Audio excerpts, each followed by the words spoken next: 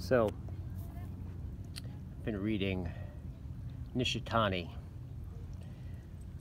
one of the Japanese philosophers from the Kyoto School. And man, when I read him, I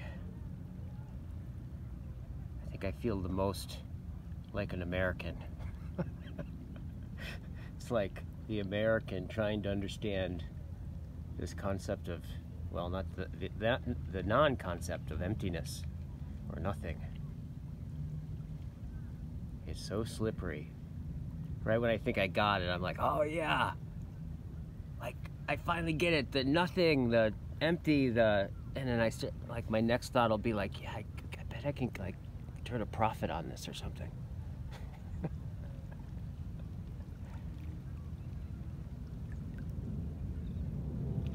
However, something is, I think, kind of slipping through the cracks in a good way.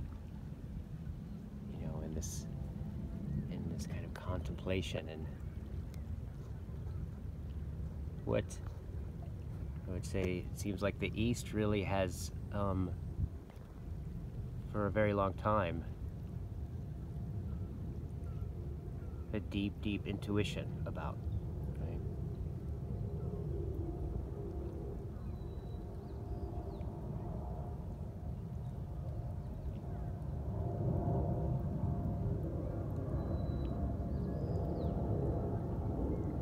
And it's, the sense of emptiness is one of the parts about the understanding of emptiness is it's not like something, right, that then isn't, therefore it's nothing.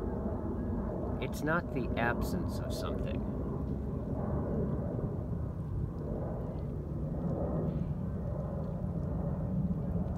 Emptiness is form, and form is emptiness. So there's this place in which that rock there, in its rockhood, is precisely not rock.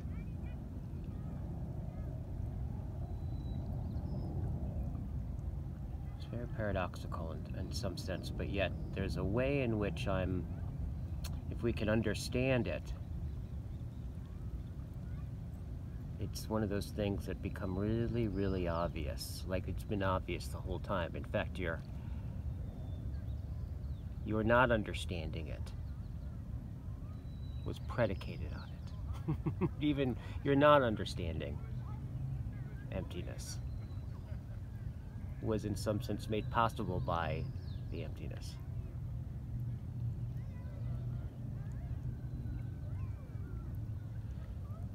So in one sense, as I sit here, right, and I'm looking at the water, and if we look at it like this, it's like, if we say that the water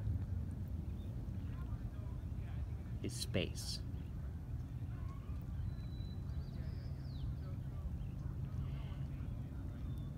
and let's say that the waves are time,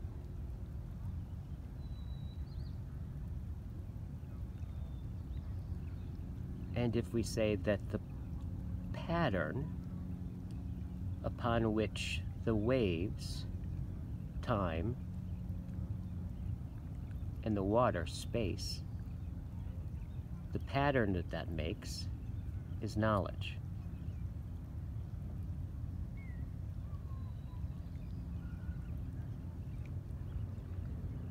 So right now, the water is space.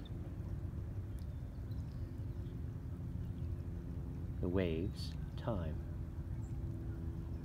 The patterns that time makes in space is knowledge.